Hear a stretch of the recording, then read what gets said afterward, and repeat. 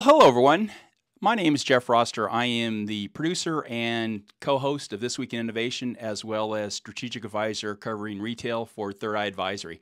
And I just wanted to do a quick LinkedIn Live. I wanted to pitch March Gladness. And if you're not sure what it is one of our two big fundraisers for Retail Orphan Initiative. March Gladness is the way we raise funds. So it's basically a basketball pool, big college basketball pool.